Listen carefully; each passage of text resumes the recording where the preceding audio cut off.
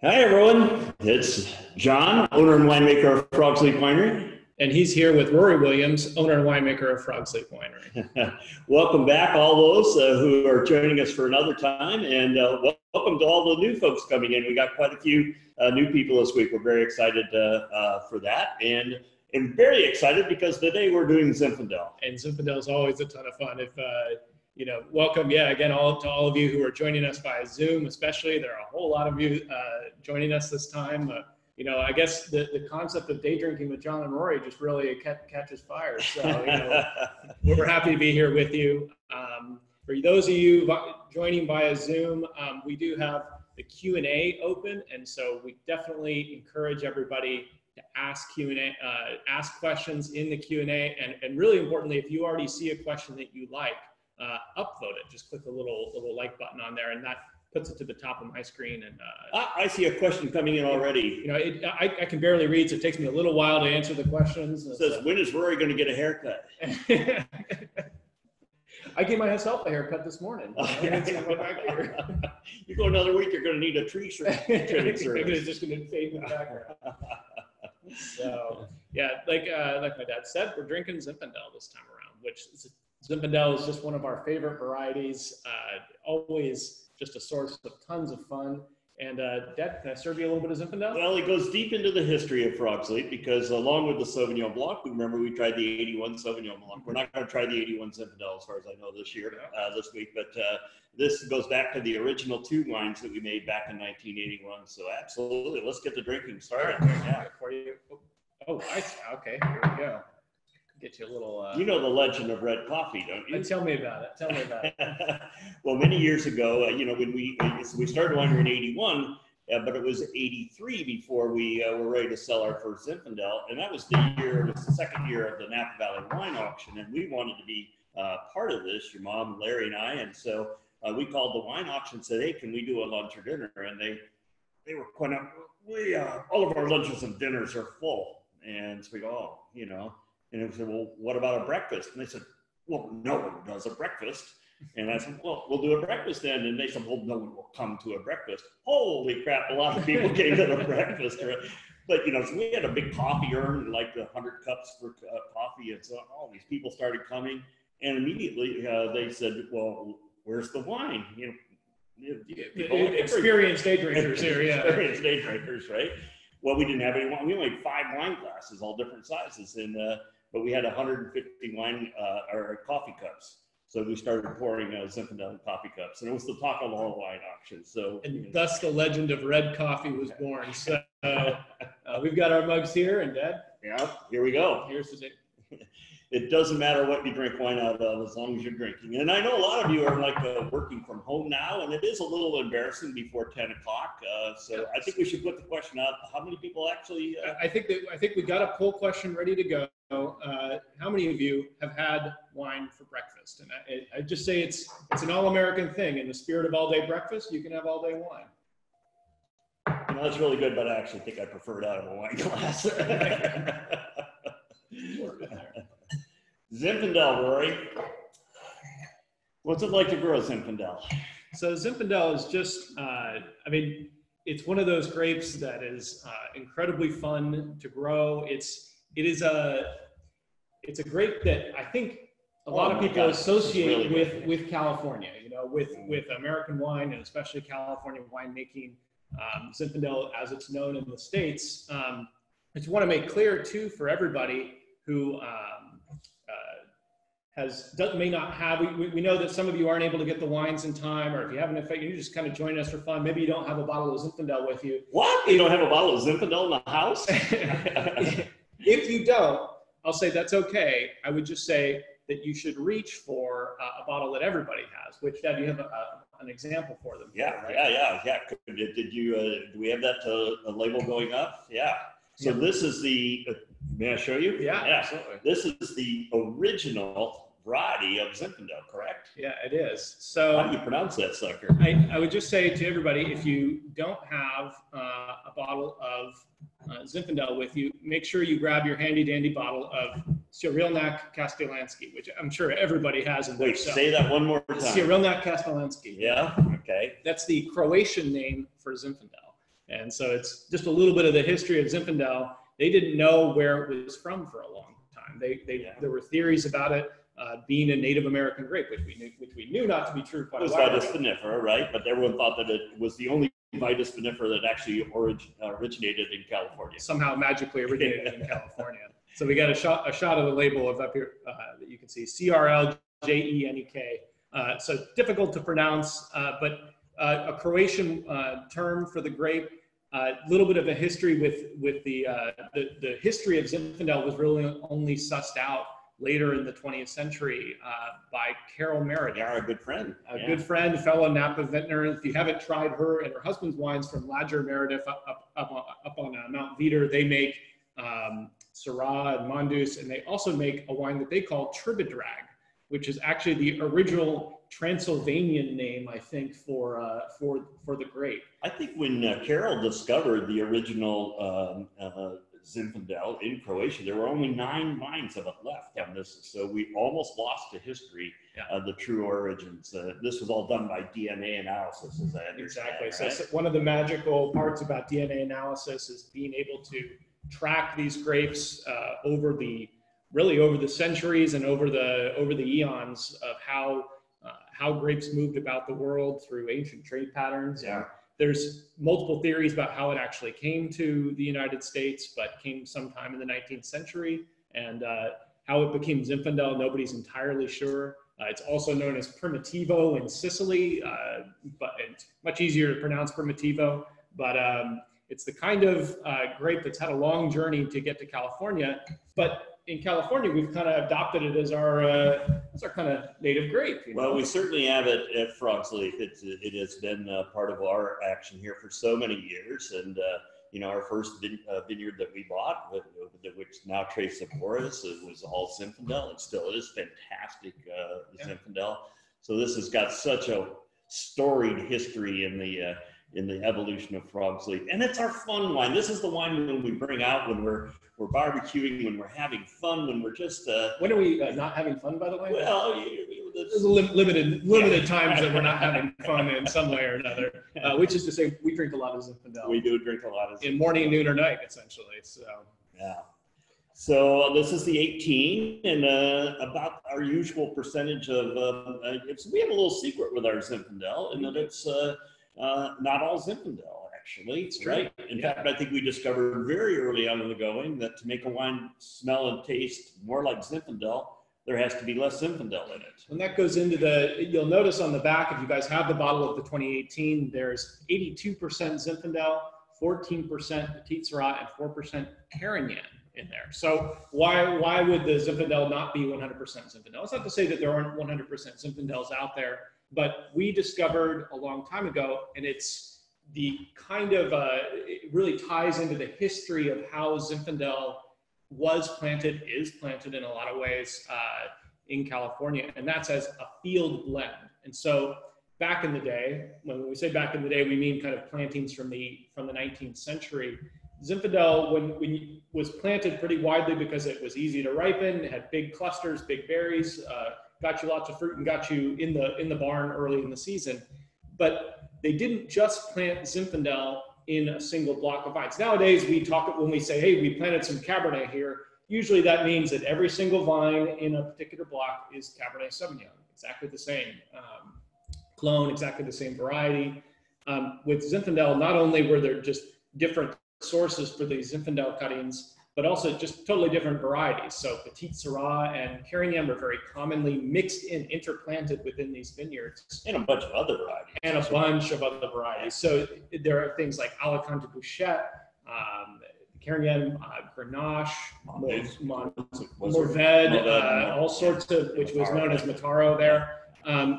That's a very common thing, especially with old vine Zinfandel vineyards, and it actually serves to benefit Zinfandel, which Zinfandel is this very fruit forward, and I think you get out of the 18 a very fruit forward kind of presence. That's Zinfandel for you. Zinfandel is this vivacious expression of just delicious fruitiness, that kind of warm summer fruit. The Petit Syrah in there kind of gives it a little bit of backbone, gives it a little more color, gives it a little more tannin. And the Carignan especially will add a little bit of acid to the wine. And that is kind of the natural way, I guess you could say, the heritage-friendly way of pre-blending. And actually, this isn't even a post-blending. We don't take barrels of Zinfandel and blend it with the peat rot. They're actually all thrown into the same tank, and they co-ferment together. It was those wines, those early field blends, and think of the wines of Joe Swan and the early, Ravenswoods and the Ridge wines. I mean, Ridge Geyserville was always a guiding light for me, and all those wines were field blends. In other words, in fact, Geyserville is called Geyserville. It's not called Zinfandel because there's not enough Zinfandel to legally call it Zinfandel. And I think that's cool because it smells like Zinfandel does. It is the effective way to. Zinfandel can be prone to a lot of ripeness and a lot of alcohol. The other varieties co-fermenting together are the natural way of bringing the alcohol content down as these wines start into the high 13s, low 14s, which is where most of our wines fall.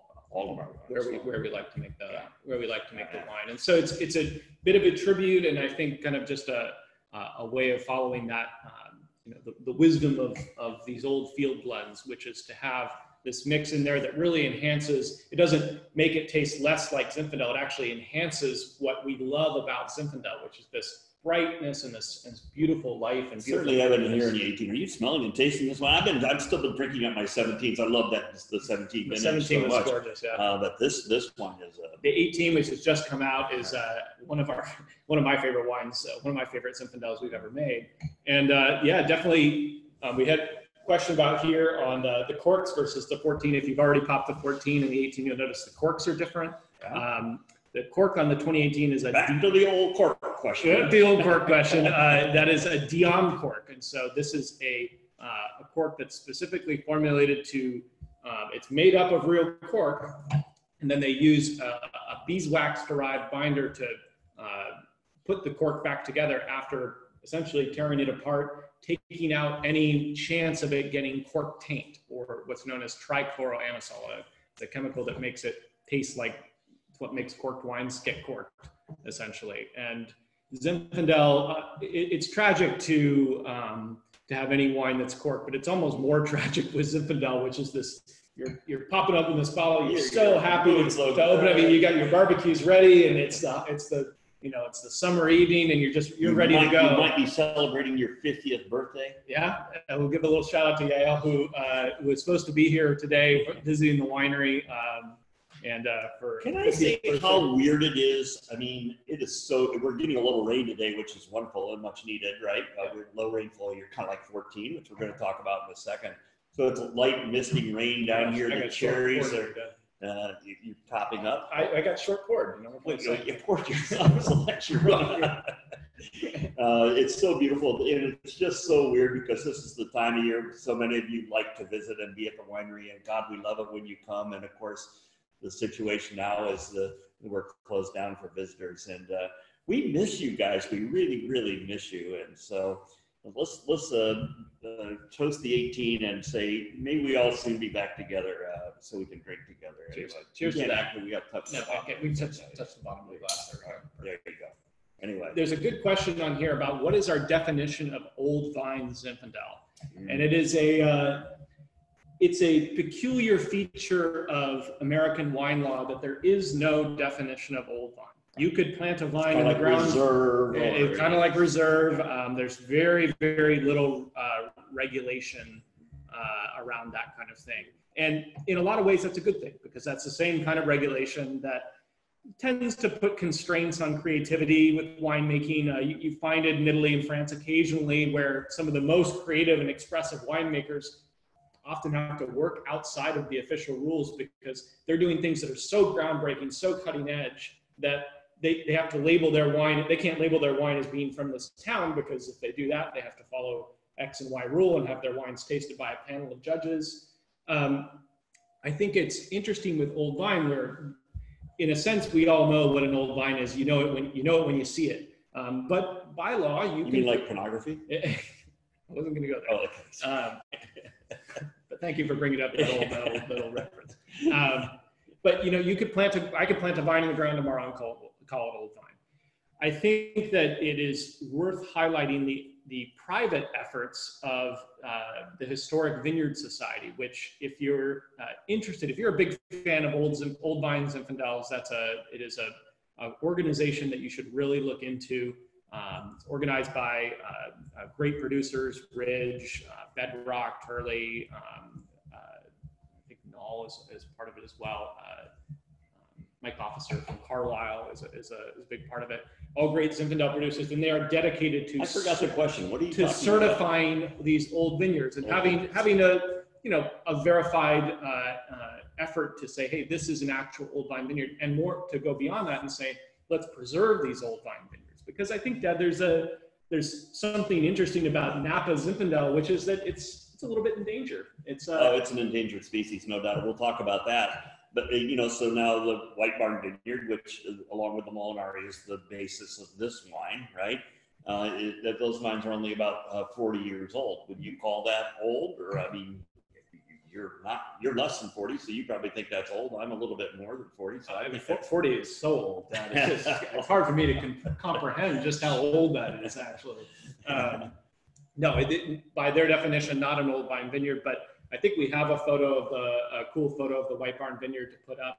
Planted in 1978. The White Barn Vineyard, which is in the St. Helena area, so just north of Rutherford, is our primary source of Zinfandel, together with the Molinari Vineyard in the center of St. Helena. That's a cool photo of the vineyard. It's 100% Zinfandel at that particular vineyard, planted in 1978, and it's I think just one of the coolest vineyards we have. It sits right up above the town of St. Helena, right up against the western mountains of Napa Valley. And that's kind of, Deb, we'll kind of tie it back into the original Zinfandel here in a second, because that's kind of the Gold Coast for Zinfandel. And this vineyard sits right above the sort of matriarch of Napa Valley Zinfandel vineyards, which is the old Hain Vineyard, which was planted in 1903, is still in the ground almost miraculously. It's beset at all sides by houses and Cabernet and things like that. But it really is kind of the OG place for Zinfandel in Napa County, really. And a lot of the budwood for our vineyards and a lot of the budwood for Napa Valley Zinfandel vineyards comes from the Hain Vineyard. And that is just right down the road from the original source of the 1881. The 81 Zinfandel was all from the Spotswood Vineyard, which of course is now Cabernet Sauvignon. And when we talk about Zinfandel being endangered in the Napa Valley, is that in fact it does best in the soils that are absolutely perfect for Cabernet Sauvignon. Yep. And an average ton of Cabernet Sauvignon in Napa is worth what now over $10,000, much more in many vineyards, right? Mm-hmm. And an average ton of Zinfandel is worth $4,000 or $5,000. Less than half of that, yes. Less than half of that, and so farmers thinking, what should I do here? Should I grow more Cabernet or should I grow more Zinfandel? And so many of the beautiful old vineyards of Zinfandel have been taken out for the express purpose of making Cabernet Sauvignon. And we can understand the reasons why, Definitely can. For sure, from an economic point of view, but it breaks my heart every time I see an old Zinfandel vineyard go under the knife again. Absolutely true. And so when you're drinking the Zinfandel, you're drinking something that's an increasingly rare creature in Napa County. But it's just too bad. That's the way life goes. But it is very, very cool to still drink Zin from Napa County. And I think our 18 Zin is really something we love to drink, we love to make, and we are committed to the grape. So this one's got all the baby fat, all the Beaujolais sort of wonderful fruitiness going on. What's 5 years do? Well, I'm glad you asked. I think we should try and find out. Although I'll check your math and tell you that it was actually 4 years between 2018 and 2014. Well, there was that extra long year in there, though. Oh, right. Because of the leap year. Yeah, because of the leap year. Yeah. Don't try to give me math problems. Hey, I was an English major. I don't know what you're asking me for. I understand it was Jackie's birthday, not yours. No. Yeah, we screwed that up. Well, this is what happens when we've been drinking. He asked us to do things after we've had our first glass of wine, which maybe we should do this earlier in the day when we haven't had it. Right around 6 o'clock in the morning before we start drinking. Okay, that's maybe good. Yeah. So now, if you have it, why don't you take a smell of the 2014 Zinfandel? Let's take I'm actually curious myself. Well, this was a crazy vintage, and it reminds me a little bit about what's going on now, because we're looking at about half the rainfall we normally get in a vintage here in 2020, right? That's where we stand now, but we're getting beautiful rain now. They say rain right now. They say an inch in March is worth 3 inches, what, in November or something like that? More than, yeah. But this 2014 was the driest of all the drought years, about half of the annual rainfall. And I think it was interesting. It's every time that there's a drought vintage in Napa, we get lots of questions about dry farming. Well, frogs leave their vines are toast because they dry farm and they're totally hopeless. I think it's 14 for me, down actually being back at the winery. That was the first time I'd ever been, responsible for vines that were going through a drought vintage, or being really up close and personal. That was a year where I was on the vineyard crew, pruning the vines, suckering the vines, leafing, joining the picking crew, going through all the steps. And it was, for me, I've never had a vintage. The 14 is special for me because I've never had a vintage that reinforced so strongly our belief in dry farming. Yeah. This was a vintage, again, less than half of our normal annual rainfall. I think it was something like 15 or 16 inches. Very, very little rainfall for Napa Valley. And did the vines struggle? Did the vines lose their crop? Did they drop all their leaves? Were they kind of sputtering towards the end? No.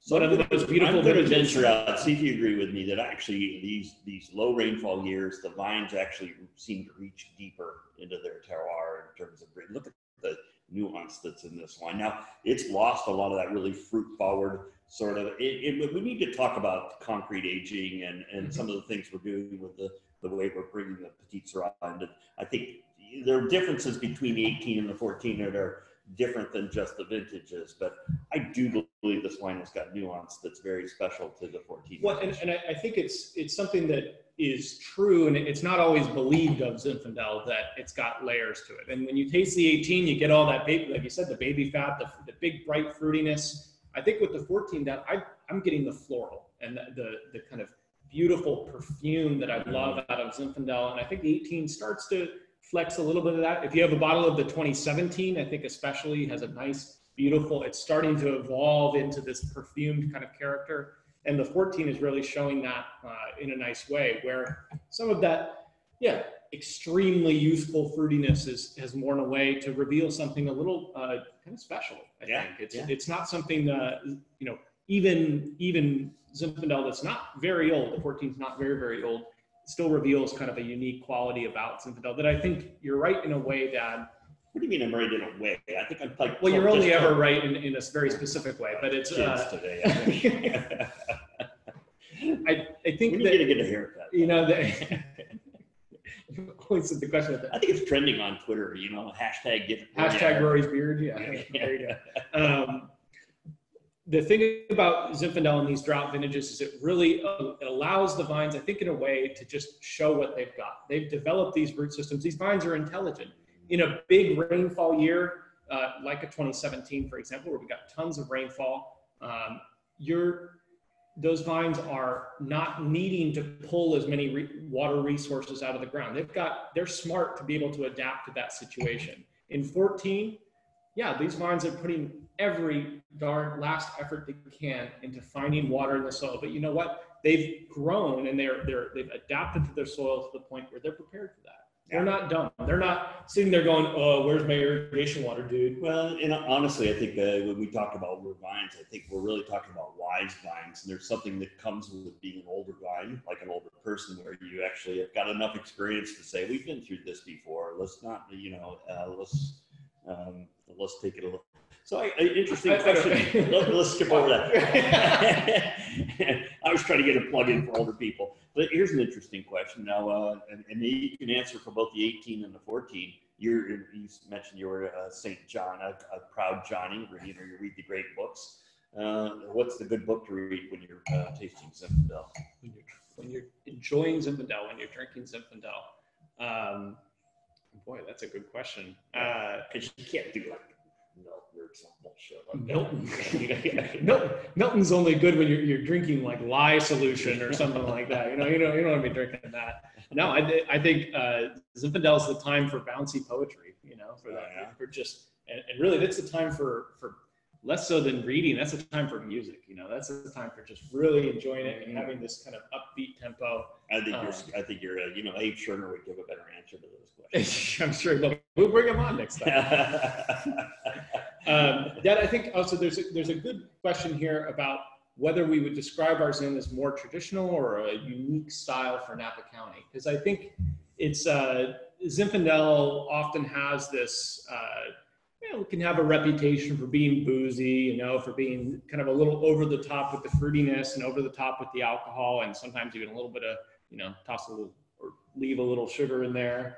It's a fair question for you, Dad, and I'll ask this directly from me, where our Zinfandel has always had a unique style to it, and often that's in contrast with other Zinfandels you can find out there. And I'm curious myself about how you would describe that. How would you describe our style of Zinfandel, and how you got there to begin with? Well, look, we put it right on the front of our brand new label, by the way. You know, this is the first Zinfandel with our label, and we talk about balance, restraint, and respect for the natural expression of the wine. And quite honestly, those words were written and initially conceived by me as the way to describe our Zinfandel, right? And why would you give up on our values of what we think wine truly is with any varietal? In Zinfandel, look, it's made in a wide variety of scales. That's absolutely fine. We appreciate that. Some of those wines are good with roasted tires. I mean, those are valuable wines, but not us. That's they're good for fuel oil. They're warm you up on them, they could disinfect your hands, and that's not the kind of, do not use this as hand sanitizer. It's really our fundamental values as a winery applied to Zinfandel, essentially, and always has been. And it's just unique style. And look, we agree. Everyone knows that they're different styles and they appeal to different people. This is just, if you are going to drink a Frog Sleep Zinfandel, this is what you're going to get: balance, restraint, and respect. And I think it kind of goes back to why we make any of our wines in the way we do. You'll sometimes catch us drinking some wine early in the morning.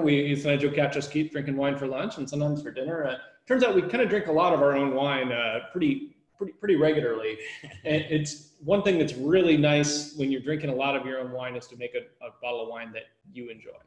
And it's just, I think that style, that of the lower alcohol, the higher acidity, the more just emphasizing the freshness is what we've always been about. I mean, alcohol is, look, I don't mind getting a buzz, but I like a buzz on a whole bottle, not a sip, you know, and some of these ones are just too strong. We should get another poll.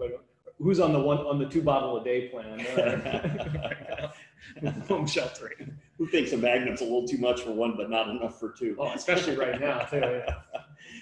So look, we've made some changes in the way we're doing the Zinfandel, and the real big change started to occur with the 16 vintage when we incorporated the small concrete tanks into our protocols. And whereas I'll take full credit for having thought of that. And for once, I will actually give you full credit for this. But you want to go ahead and give me your opinion, because you followed this through. You've worked with this idea. Yeah, I think it ties a lot into, when you taste the 14 and when you taste the 18, what we hope that you're getting out of it is this feeling of just life and vivacity and freshness. And it's not this heavy or plodding wine or overly serious wine. Instead it's got all this life and energy packed into a very, into the bottle. And we were finding that we've always been of the opinion that lots of new oak barrels in the wine tends to suppress that life and that vivacity. We don't want a lot of new oak in really in any of our wines, but especially Zinfandel is easily kind of knocked off by lots of new oak.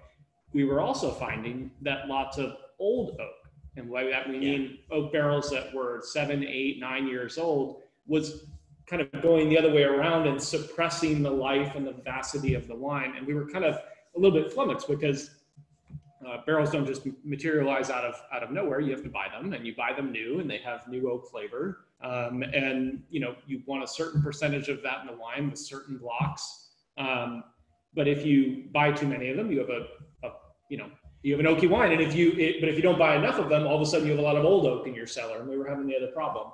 So I will say, I will give you 100% full credit for having the idea. I know we've got this recorded, right? I think I'm going to come back for posterity's sake. I will give you credit. Oh my God. For the idea of parents out there, look at this. An alternative storage for Zinfandel, which we do now. About 50% of our Zinfandel is stored in concrete tanks, 240 gallons. So concrete tanks that are unlined. They're not enameled with anything. They're not lined with glass or stainless steel. They're just specially formulated concrete in 240 gallon sizes. That's about 4 barrels. And we have 70 of these to hold half of our Zinfandel. And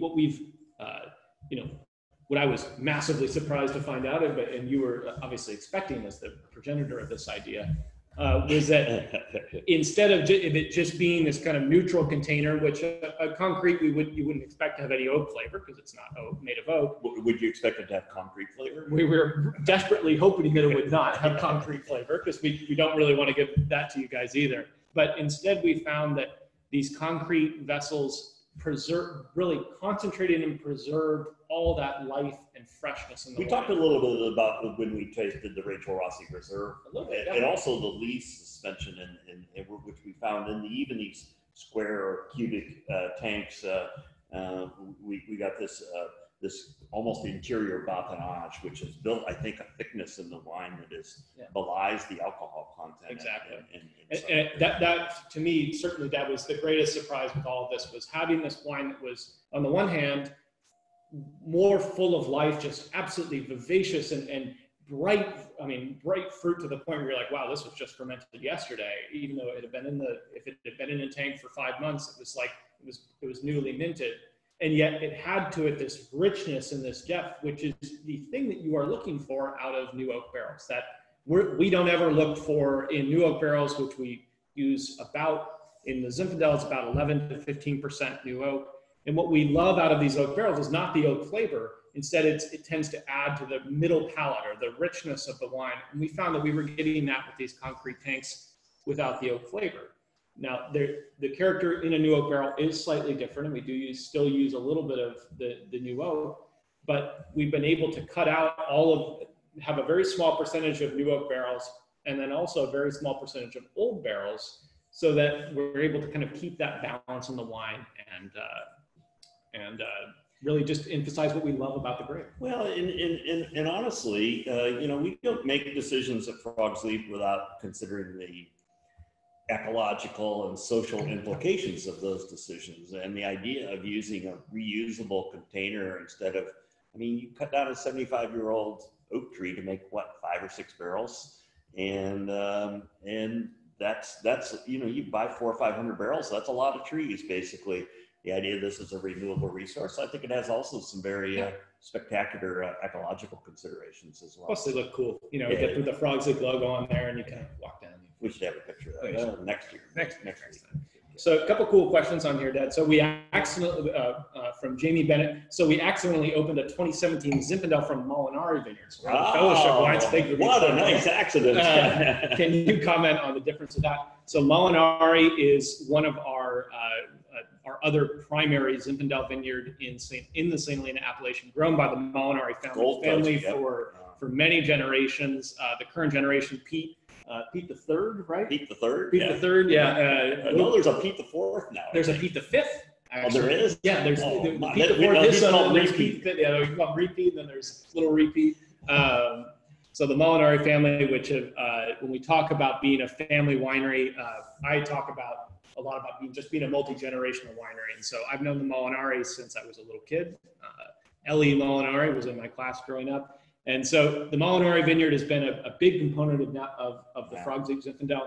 I would say, without the wine here in front of me, when I think about the Zinfandel from Molinari versus the regular Zinfandel, or we'll compare it to our garden vineyard, the White Barn vineyard that we talked about earlier. From White Barn, it's a little bit more high tone. It's brighter, kind of more reddish fruit. Mid-valley location. Yeah. And whereas the Molinari is often our darkest and densest Zinfandel. Yeah. And There's especially a couple blocks there. I'm not sure which block we actually selected for that. I think it might have been the Dickerson block. Always has this kind of extra layer of density to it that is just one of the, for us, it's astounding because it's something that you wouldn't always expect going in. When you're picking the grapes, it's not something you're necessarily tasting in the grapes right away, but when the wine is through ML and we're tasting it in the winter, it's just sort of like, whoa, where did all that concentration and richness come from? We should probably back up because there's a lot of people wondering what the hell we're talking about. If you're not a frog fellow, you need to understand it. We bottle frequently for our own edification, but also for the enjoyment of our frog fellows, individual vineyard lots separated out of our main Zinfandel blend. So this would be an individual bottling specifically for frog fellows.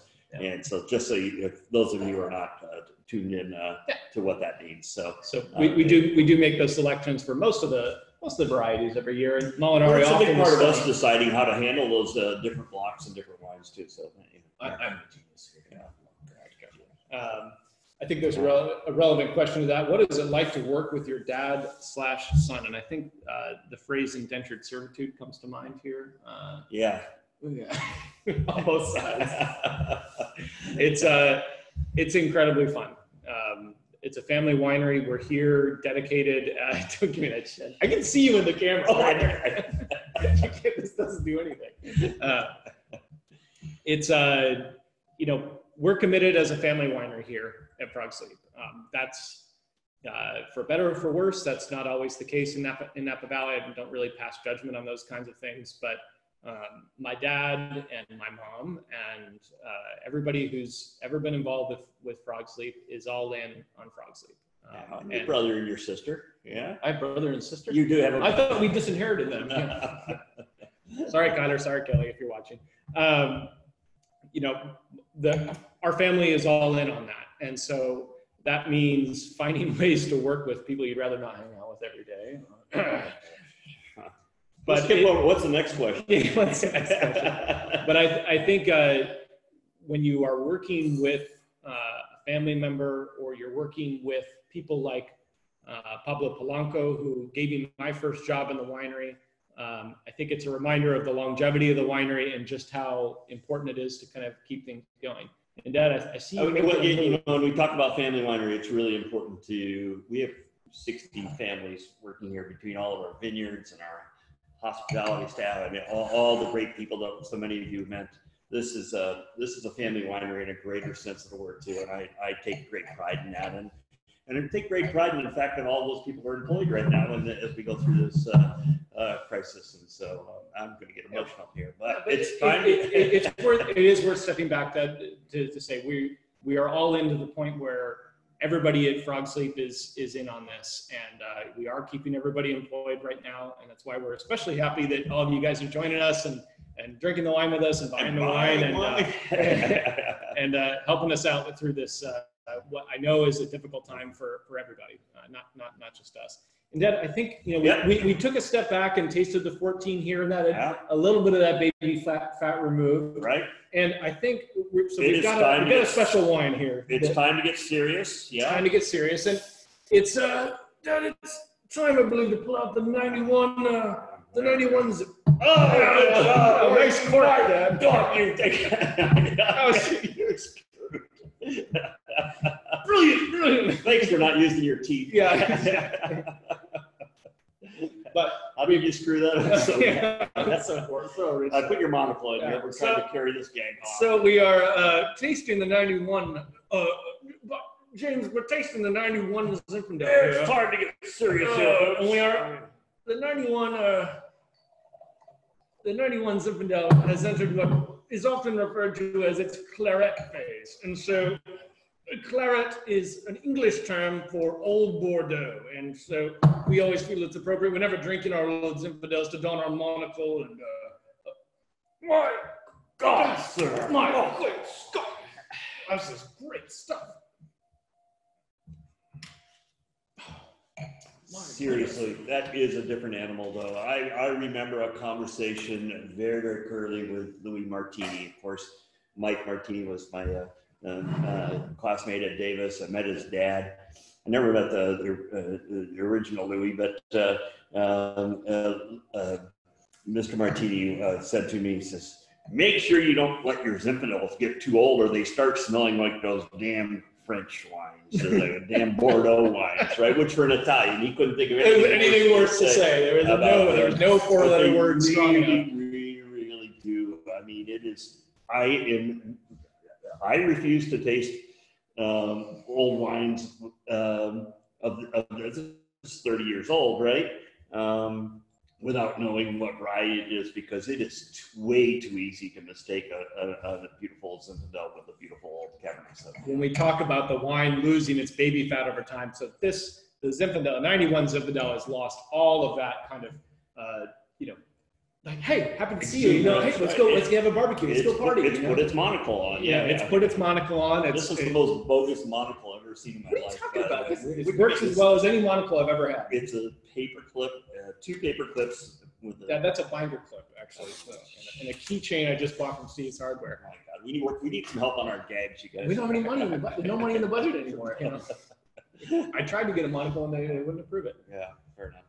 But this, the 91 Zin, we talk about, so the Claret, in case you misunderstood my English accent, my fabulous Dick Van Dyke derived yeah, you did a really good job. It turns into this, a little bit of the mushroom, a little bit of the leather, but really this kind of beautiful perfume and sous bois, the forest floor kind of aroma. Boy, here's another great example of when you open an older wine, give it some time though. I mean, this wine should have been decanted an hour ago almost. It is. It's tight still. It really is. It's a genie coming out of. I think it's. This goes back down to the first live tasting that we did with the Cabernets when we were tasting older Cabernet, which is we had a question about decanting, which is decanting for the purpose of making a wine achieve a certain flavor. I'm not always a big fan of, but I would say even more so than decanting. Put this in your glass. And try your hardest. We know this is really hard for some of you to not drink all of it in one gulp. And just pour enough in that glass that you can let it sit there and let it evolve and really let it decant in your glass and open up over time. Because even the 91s, this wine is still alive. This wine from one of the most legendary vintages ever in Napa. Oh, I thought you said one of the most legendary winemakers. Dad, I've already given you praise once in this tasting. Now you only get one. You only get one. So fair enough. I was asking for too much. Well, I hope a few of you have this wine, but it really is. It is an example. And again, what's the purpose of Zinfandel? If you're enjoying Zinfandel to have with your barbecue and so on, you want to drink this wine when it's younger. But it's nice to have a few of these in the cellar too, to every now and then go back and remind yourself what Zinfandel is. Is it a noble question for you? Is Zinfandel a noble variety, or is it only noble when it's grown in certain places under certain conditions? No, it's a noble variety for sure. And I think that what reveals that, Dad, is that we tasted lots of Napa Zinfandels. We tasted apparently they make wine in Sonoma. And so we started tasting wines from Sonoma, which if you've not heard, they do make wine over there. We just found out. Kidding aside, obviously some of the most fabulous Zinfandels from California, from Sonoma County. It's going to go. Sorry, Doug. And it's, I think, not that anyone from Sonoma. It's grown all over California, and even up in the foothills in Paso Robles and Lodi. And I think that the lie of, well, it's only good from here or it's only good from there. When you start finding great vineyards in all of these different sites, it gets really hard to say, well, it's only good because it's grown in this place or in that place. I think it's the definition of that noble grape, of a noble grape is that kind of grape which can be put into lots of different, situations, lots of different terroirs, and really reflect that terroir. Yeah. I think that our Zinfandel is a Napa Zinfandel, but for that, I think that it's a little bit quieter. I think it's not this kind of super high octane Zinfandel. Instead, it lends itself more to the perfume style. Mm-hmm. Whereas you go up into the foothills and maybe you get something that's a little bit rockier, a little bit stonier, maybe a little bit more kind of focused on the super rich side of things, but in the right expression could be really interesting. Mm-hmm. go to Rockpile, or you go to Dry Creek Valley, you go to the Sonoma Valley, you taste Monte Rosso, which is high elevations in the Zinfandel, and they all taste different. They all taste like the place where they're grown when they're, again, farmed with responsibility and made honestly. And I think you have a lot of producers all over the state who do that. And so, yeah, it's a noble grape, and it's not worthy of being just kind of cast aside as this, hey, it's just this fruity wine, which you can do that. You can grow it and like most other varieties, you can just kind of make it industrially and you get a certain product out of it. But there are enough people doing things with care with Zinfandel that, yeah, it is for sure a noble grape. And I think it's extremely exciting all over the state. Its ability to age also is another good sign, right? Yeah. And so, yeah, this is fabulous. So what are people saying out there? What do you guys think of this wine? Let us know, please. This is a interactive tasting, right? We can get some a question about how do our California Zinfandels compare to those grown and made in Europe? And so, there was another question about whether Primitivo is also Zinfandel. Primitivo is, and this is where it gets interesting. Primitivo is, from a DNA perspective, it is Zinfandel. It is the same variety as Zinfandel. It is, going to be a different clone, which means it's going to have slight genetic variabilities, just like there are different clones of Cabernet, different clones of all these different varieties that are only slightly different genetically. When you get a bigger difference, that's when you call them a different variety. When you get an even bigger difference, that's why you call it a different species.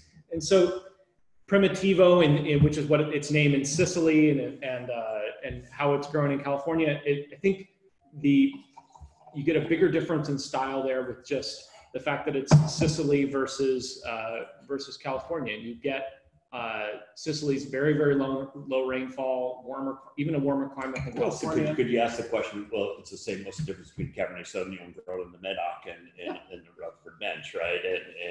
And it would be a freaking shame if they tasted the same. Yeah. Right. No. Yeah. If they taste the same, then somebody's done something wrong. And it's actually can I get on a rag here, because it's my biggest. Do you need a soapbox? I might need a box. Here's a soapbox over here. When you try to imitate the wine made somewhere else, you're making a huge mistake in winemaking. I think you're making the most fundamental error you can make in winemaking. It's great to be inspired by the wines from Europe. It's great to be inspired by the wines of Europe. But you need to take that inspiration and apply it to the sense that all wine should reflect where they come from, this natural expression of the wine, or this idea of terroir. And anything short of that is criminal, in my opinion. And so, whereas I respect maybe not literally criminal, but metaphorically. If I were God, there would be We're not going to have you read the criminal code. Yeah, that's fair enough. Yeah. And I think that along those points, there's a good question here about, are any of your new vineyard techniques, such as crimping, expected to change yield or character of any of your wines, including Zin? And I think that what really ties into that is that when you are looking to, thank you, Sheridan, for that question. When you're looking to make a wine that reflects the place where it's grown, that's not a journey that stopped for us. Mm-hmm. It's not this kind of thing where we say, well, we know everything about Rutherford Cabernet, and so we just click our fingers and we have a wine worthy of the recipe. We got the recipe down. Yeah. You're always looking to refine. You're always looking to improve. We're changing farming techniques, making alterations to farming techniques and winemaking techniques, and how we approach the wines every year. It's hard to think about sometimes, but we don't actually know everything about wine. I know it's hard for everybody to accept, but. Hey, I'm seeing a great question come up here from one of our longtime listeners, Bill Quain, who has asked about the difference between room temperature and cellar temperature.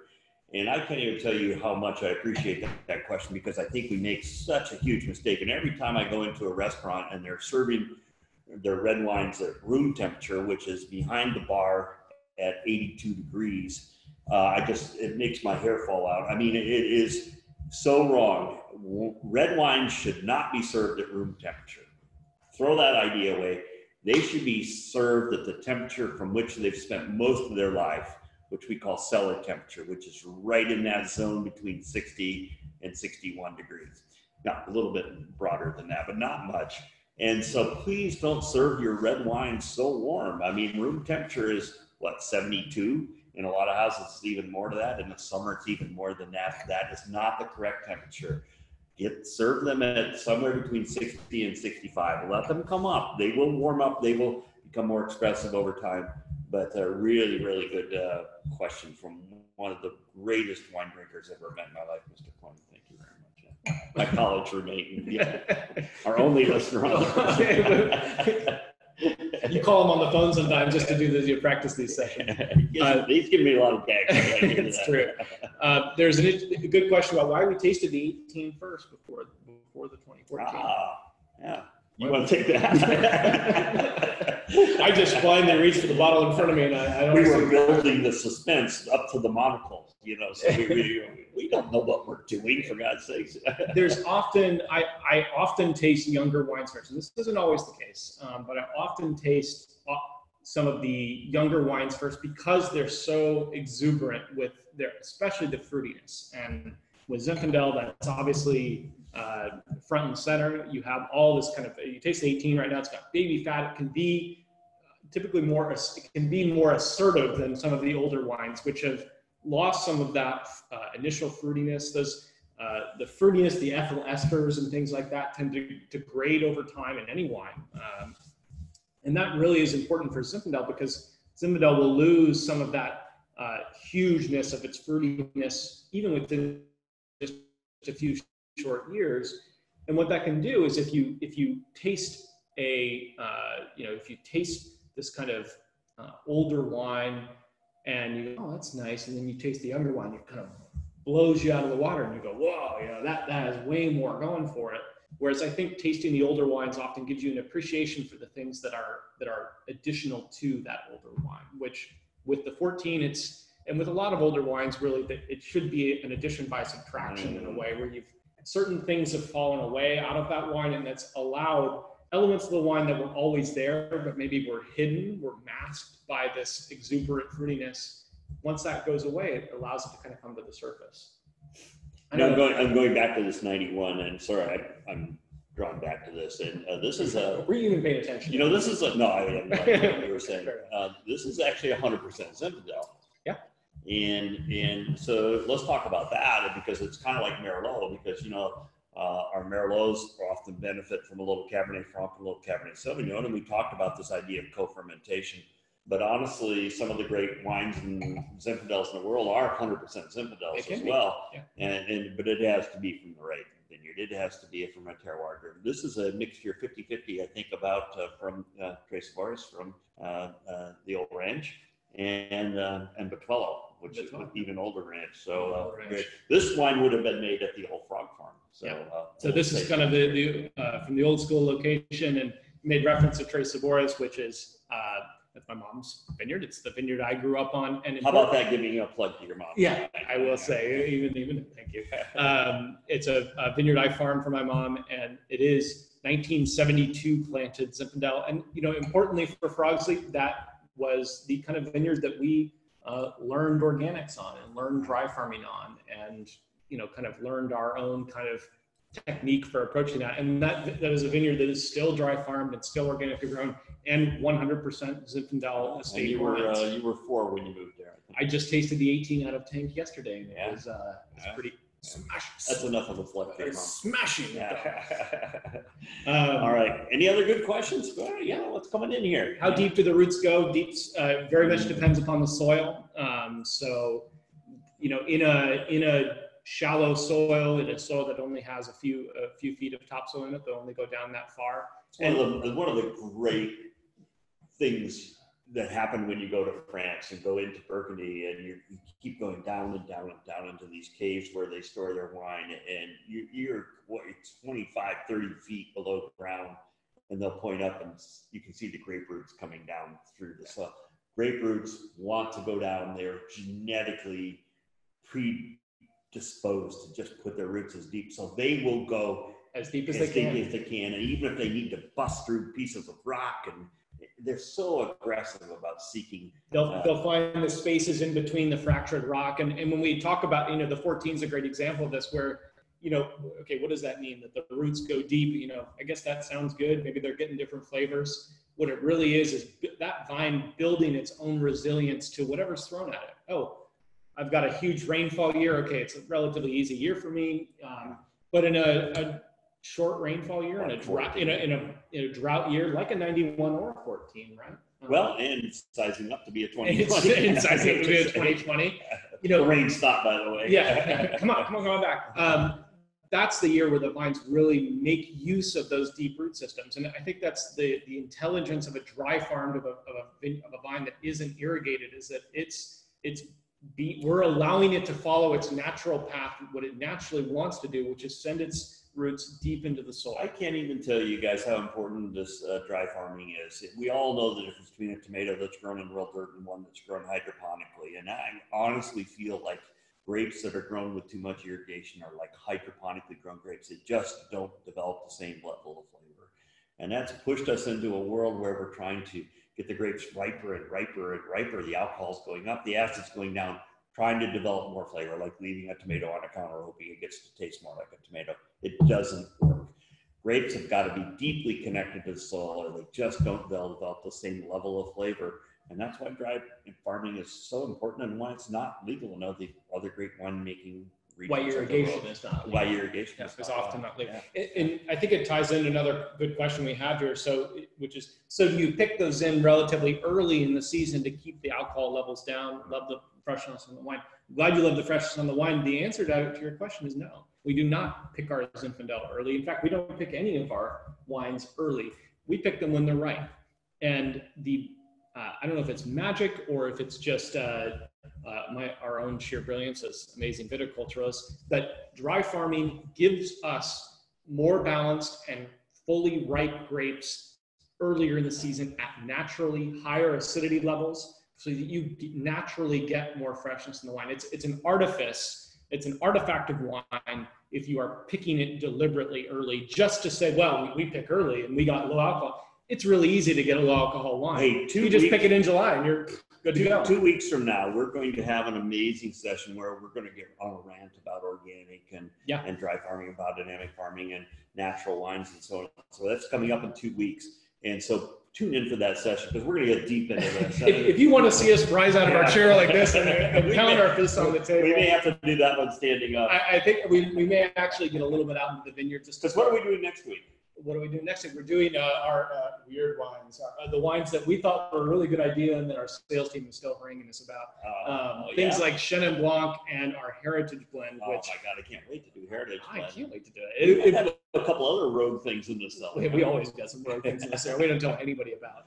So we'll be pulling out probably a couple barrel samples just for some fun, to talk about some of the different varieties that we go through. So tune in next week as well, because that'll be fun. But get prepared for 2 weeks from now. 2 weeks from now, because we're gonna actually try to prepare for that one, which I know is gonna be magical. So I would get too carried away with that. Fair enough. To really kind of take a deep dive. Our producers, by the way, we've got a whole team behind us here. Jessica. We're now grimacing at us because we're making reference to them. So this is a highly technical group here, you guys. There's a good question on here, Dad, that I think ties into this time of year, which right now we're in a shoulder season. So what that means is that we've finished pruning, and in about 3 weeks, 2 or 3 weeks, we're going to start suckering the vines, and those are the two of the major actions in the vineyard. And in between those times comes April, when you're really not doing much, either of those things very much. Who is in charge of the delicious butters and jams that you include in the Frogfella shipments, and are those fruits grown at the vineyard? They are, and that is an extremely important part of who we are, who we've decided to be as a almost winery. 40 different crops besides grapes. We do. Yeah. And so what are we doing right now? We are making those. We're picking the citrus off the citrus trees. We're finishing the pruning on the peach trees to help make those peach jams this summer.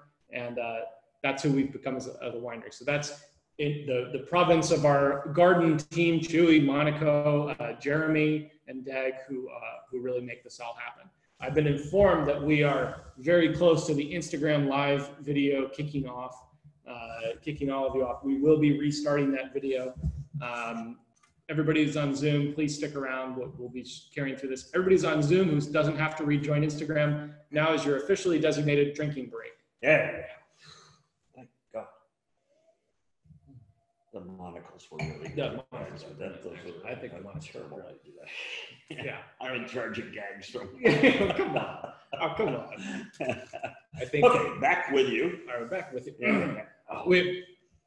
In the intervening seconds, we've gone much more serious. So I think that's, you know, kind of a cool question on here. What is the optimal number of years to age a Zinfandel?